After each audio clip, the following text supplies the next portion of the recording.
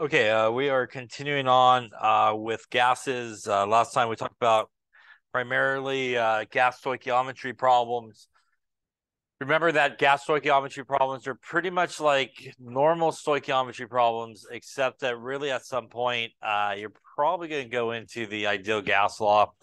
Now, you could either do it up front, like we talked about, and that usually means you would be doing it at like the second step there, where you're trying to figure out the moles. So, solving for moles from the ideal gas law instead of using grams to moles and molar mass. Also, very commonly, and in a lot of cases, we're interested, for example, how much volume of a gas we may produce. So, it's very common in gas stoichiometry problems, as we saw, to at the end of the problem use the ideal gas law and solve for the volume. But you can use it in both places. For example, today you will use it up front in the calculation for the gas lab today. You'll use it to figure out moles and then kind of work your way backwards to figure out grams of your mixture. So again, you can sort of use that ideal gas law in both of those places. Was there any questions on any of that stuff we talked about last time? We also talked about the idea that you do want to always make sure as well that it's not just a stoichiometry problem, but it could be also a limiting reagent problem. So that does pop up in any type of stoichiometry problem that you do. You always want to be aware of that. The next thing we're going to talk about is partial pressures and Dalton's law of partial pressures. And it sounds really confusing, but it's really sort of a basic idea here. And one of the things that we can use to help us calculate something like the partial pressures of gases is because they oftentimes will come in a mixture of different gases. When we talk about sort of the ideal situation or an ideal gas, one of the main sort of components that makes something an ideal gas under normal conditions, again, is the idea that although you may have multiple gas molecules flying around in the same container, there's really kind of no interaction between the gas molecules, which means there's no attractive forces, there's no repulsion type forces between the different gas molecules. So that plays really well when we're doing partial pressure type situations, because although the gases may be in a mixture in a container with a bunch of different gases, we could really almost assume like they're in there by themselves. And that allows the calculation to be really sort of straightforward and simple. And the idea here is pretty much that if we had a container that really only had one type of gas molecule, like gas molecule A flying around, the total pressure of that container would be all pretty much the pressure associated with gas A. Now, if we had another container where we had gas A flying around, gas B flying around, gas C flying around, in this particular case, the total pressure would actually be a result of the pressure of gas A plus the pressure of gas B plus the pressure of gas C. And these are what are referred to as being partial pressures, because each of them partially contribute to the overall pressure of that gas mixture. That's usually the atmospheric pressure. For example, in lab, that's like when you take the barometer reading there from the digital barometer there in the center of the lab room. That is your total pressure. So how do we go about sort of calculating the pressures or the partial pressures of each gas in a mixture? Really, the main way, or a lot of the ways that you do it, is pretty much the ideal gas law, which is our PV equals nRT. The deal is we pretty much solve for pressure for each gas. So you would do separate calculations. For example, for our mixture there on the right, we would do this calculation for gas A, we would do this calculation for gas B, we would do the same calculation for gas C, and that would give us the partial pressures of each of these gases. Now, the nice thing about them all being in the same container is when we have to do that calculation, pretty much the volume for everybody is going to be the same because they're all flying around the same container. And most likely that container is sitting in the same room, which means the temperature for everybody will be the same. And R is obviously a constant. That means when you're doing these sort of individual calculations to figure out the partial pressures of each of these gases, pretty much the only thing that's going to vary in the calculation is the moles. So you just got to figure out the moles of each of the gases and then individually plug them into the ideal gas law. A reminder as well, when we use the ideal gas law, right, things need to be in specific units. So once again, the pressure has to be in atmospheres when you use that. Volume has to be in liters. Temperature has to be in Kelvin. And obviously our gas constant is that 0.08206 number, which has all those units, liters times atmospheres divided by Kelvin times mole. So as we can see here, again, we have this sort of mixture. And because they're in the same container, we will have that same volume and temperature for each of them. And in that container on the right there, they are both contributing to the total pressure. And in an ideal situation, even though they're different gas molecules flying around, there's going to be sort of no interaction between them. And that's why we could do these calculations using the ideal gas law like they were just in the container by themselves, even though there's other gas molecules flying around, as we saw there. Now, clearly, if you had multiple gases, you would just do multiple ones individually, add them all together, and then you will have your partial pressures and your total pressure in this case. So let's take a look at an example here. So you have 5 grams of helium and 5 grams of neon in a 2.5 liter container at 27 degrees Celsius. What is the partial pressures of both gases and what is the total pressure? So we're looking for 3 answers here. Partial pressures of each gas and the total pressure. Helium, I believe, is 4.003. Neon is 2018, I believe. All right, take a few minutes, get those through. Let's take a look. So once again, in this case, we have a container that's got helium flying around. It's got neon flying around. It has a volume of 2.5 liters. We have a temperature that's 27 degrees Celsius, which since we're in a gas law situation, we know we do need to convert that to Kelvin. That will give us 300 Kelvin. We're looking for pressure. So you can kind of see the ideal gas law sort of coming about here. So in this case, though, we have the grams of helium. We also have the grams of neon given to us. We are looking for pressures of each of them. And we also need moles, obviously, to use our PV equals nRT. So we're going to calculate the moles so that we can actually solve for the pressure. Using the molar mass here from the periodic table, we're going to put grams on the bottom so they cancel. 4.003 grams per mole of helium. We also use the molar mass there for our neon, which is 2018 grams per mole. So doing that for our helium will get us 5 divided by 4.003. Going to be a 1.25. We'll do the same thing for neon, divided by 2018, 0.248 looks like. Any questions on that so far?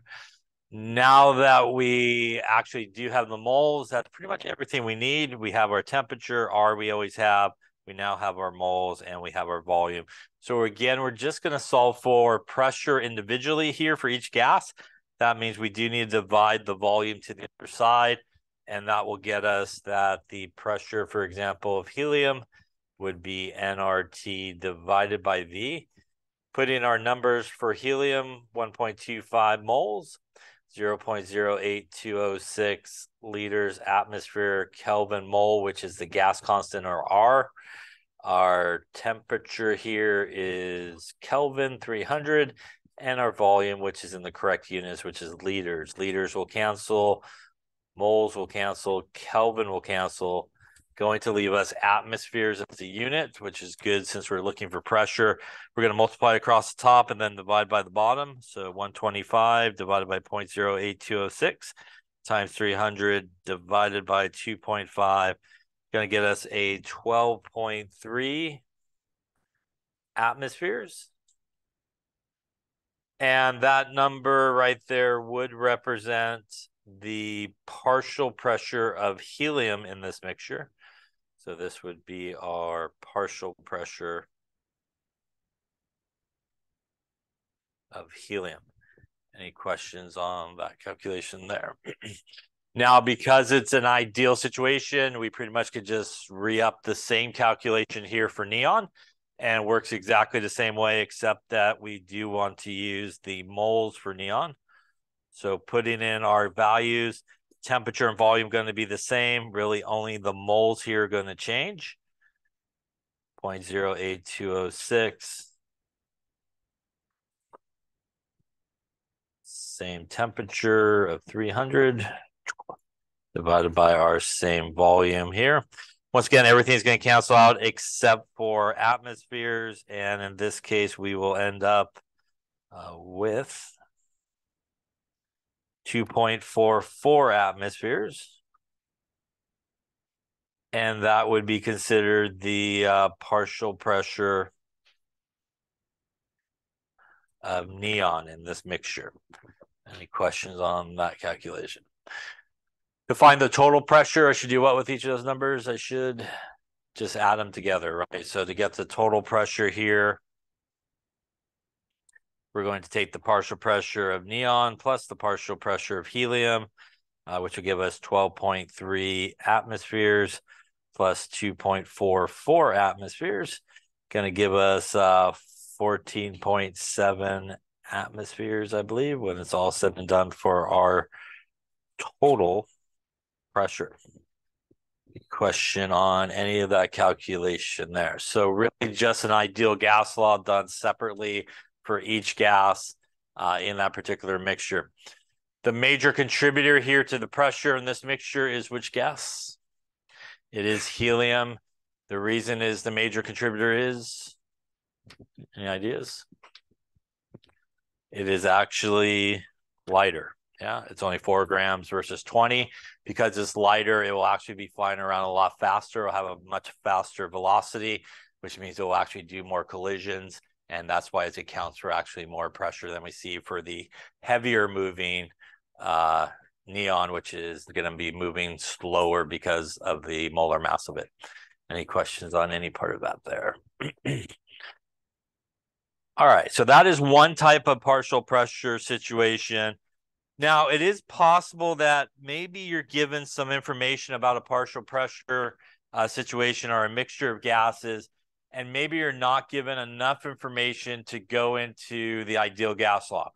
So maybe you're not given temperature, maybe you're not given volume, but you are given enough information to get to the moles of all the gases that are present and one piece of pressure information. So maybe they tell you the total pressure, maybe they tell you a partial pressure of one of the gases that are present.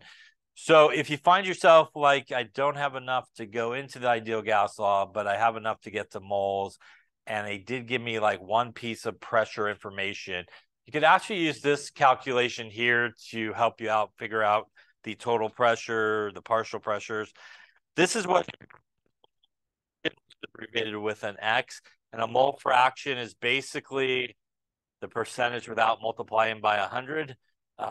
It's basically the moles of the gas you're interested in divided by the total moles, and you don't times it by 100. So this, for example, is the gas we're interested in.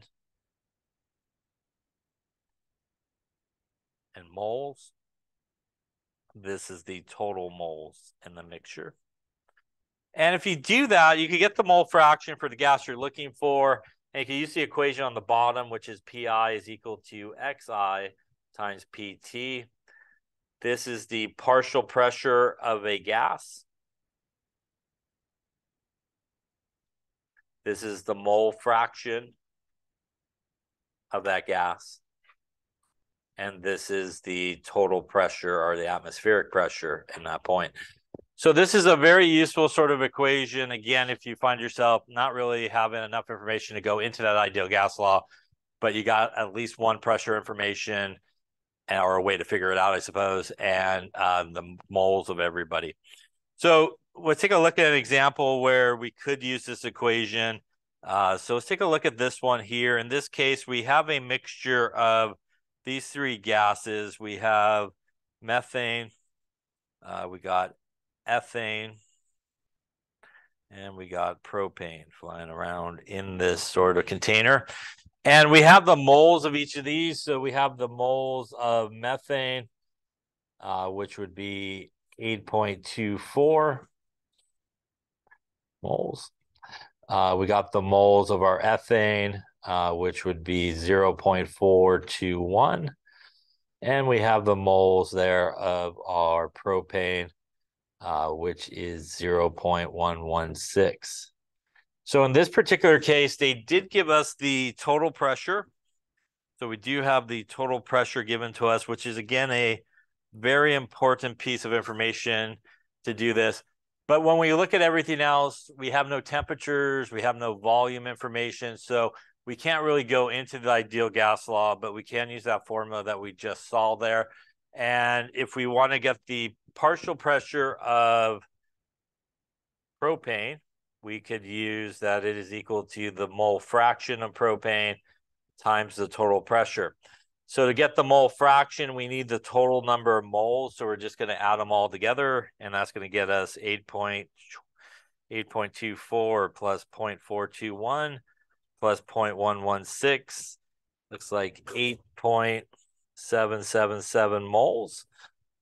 So to find the mole fraction of the propane, which we're interested in, we would take the moles of propane, which is 0.116. We would divide it by our total moles. Once again, here, we're not going to multiply by 100. So that's going to give us basically a percentage, but not in a percentage form, the decimal form of it. So 0.0132. That's basically means that in this mixture, there's like 1% propane flying around in that particular mixture. Now that we have that, our partial pressure of propane can be found by taking 0.0132, timesing it by the total pressure of 1.37, and that would equal, in this case,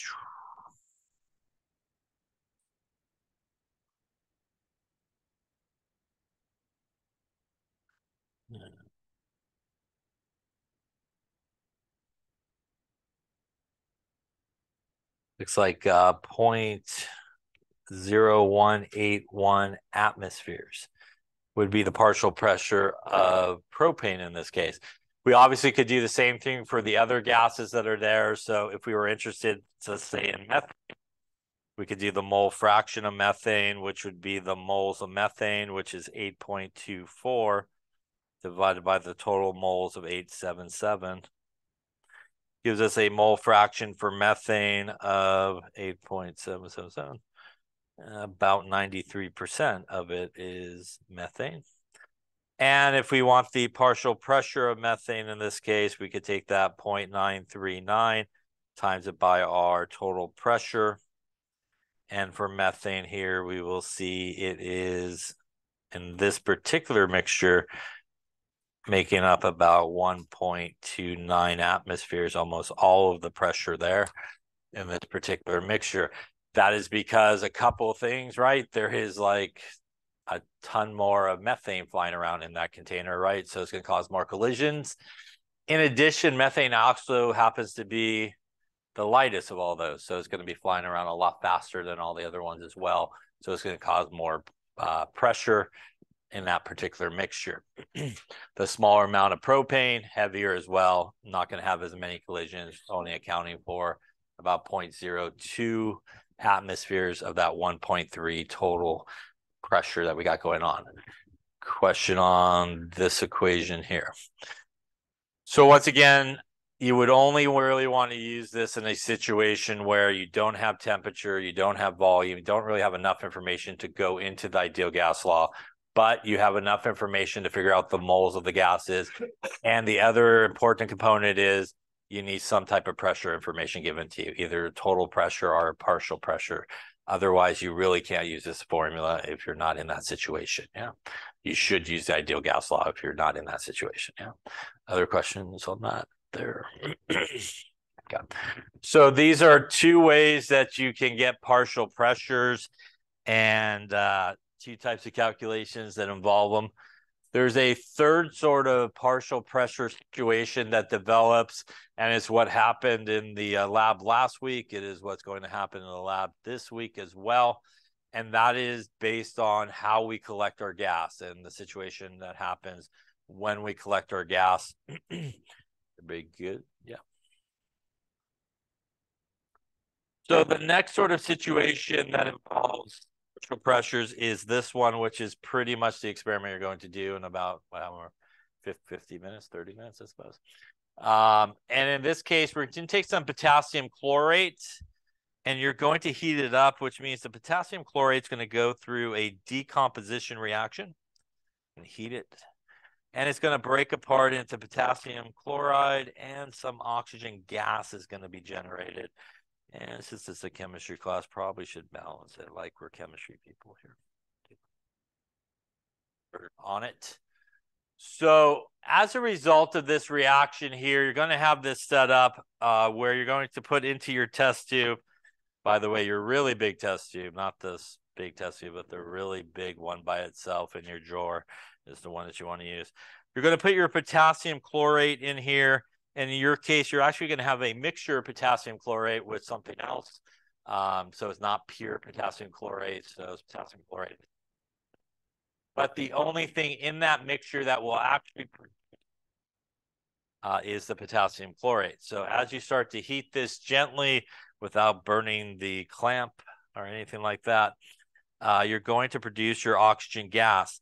It has nowhere to go, obviously, but through the tube into the water, and you will have a collection jar, which you already filled with or to the brim. And as the oxygen gas comes bubbling through here, the water will. And you do this, or whenever you do an experiment where you collect the gas involving water displacement, the reaction itself will make the water kind of go into the gas phase, or at least some of it go into the gas phase. So what you end up getting in that empty space in your jar is not only just the oxygen gas that you're interested in, but you get also water vapor. And the water vapor in this case is pretty much just a byproduct of how you're actually collecting the gas that you're interested in. And we can find the pressure of this water vapor by looking it up in a table, but we're not really interested in it. So we do want to usually get rid of its contribution. So this creates a partial pressure situation where the total pressure, or the barometer reading in this case, would be the pressure of the gas you're interested in, plus the vapor pressure of water, which again is a value that you can find on a table. So in this particular case, if you wanted pressure, just the oxygen gas by itself, we would take the total pressure, which is our barometer reading. We would subtract it from the vapor pressure of water, and that will give us the pressure of just the oxygen by itself. The water here is sort of being corrected out in the calculation, and they'll sometimes refer to this as the pressure like of the dry gas, because you kind of subtracted off the water component in this case.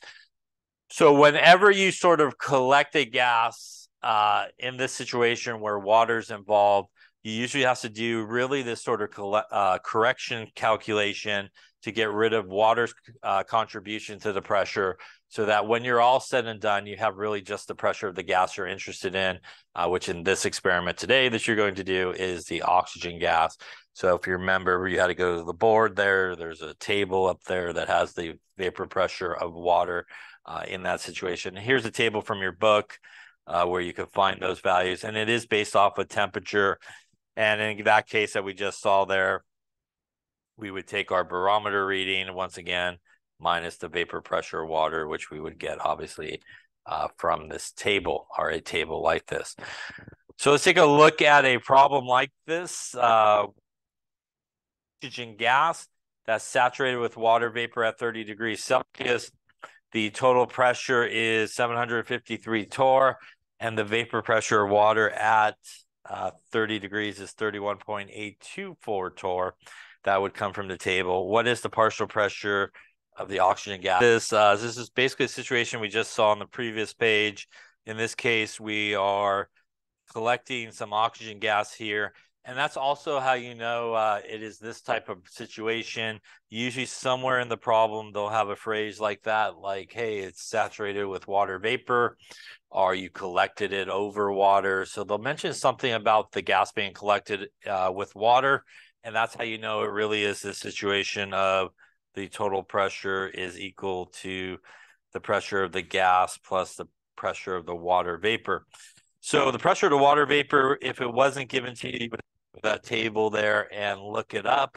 In this case, it was given to us, and also the total pressure there was also given to us. So all we have to do here is 753 torr is equal to the partial pressure of oxygen plus 31.824 torr.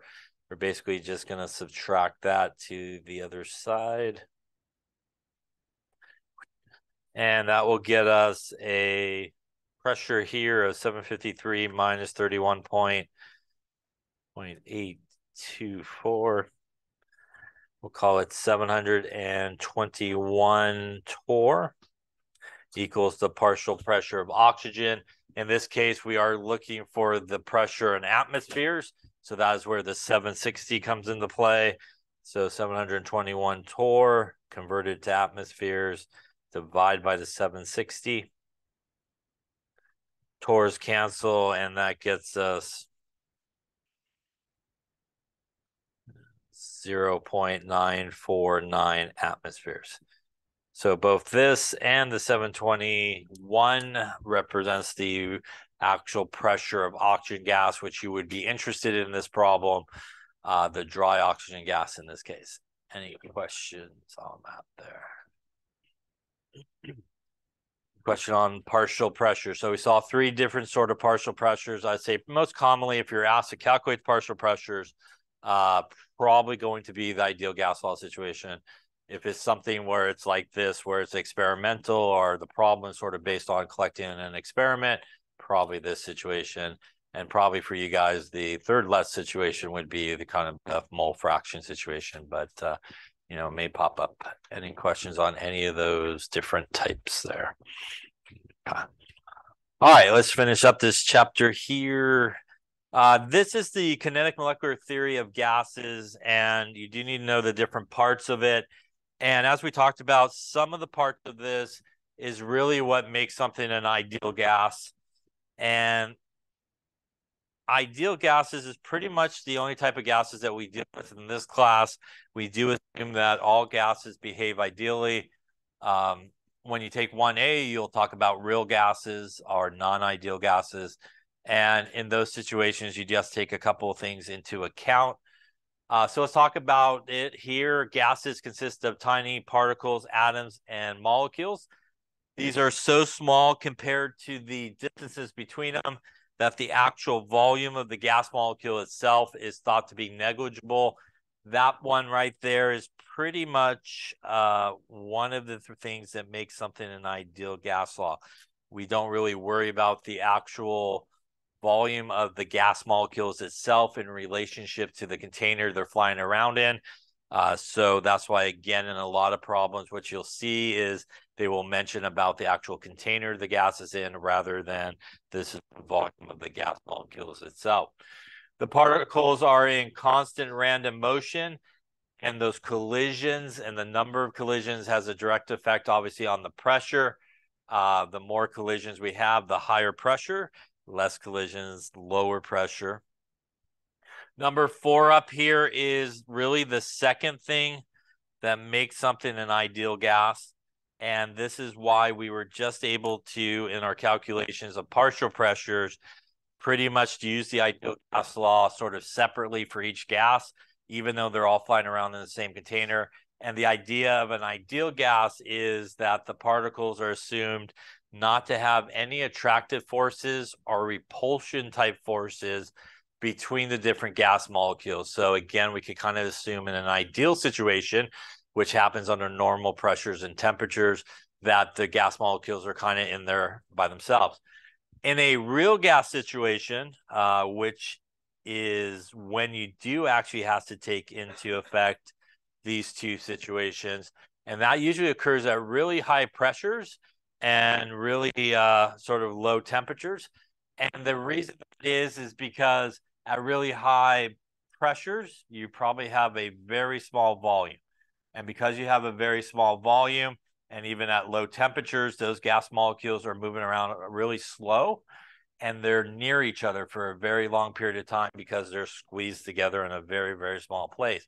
And under those conditions, you do have to take into account how they interact with one another. You also have to take into account the volume of the gas molecule itself, because they're in a very small volume of the container.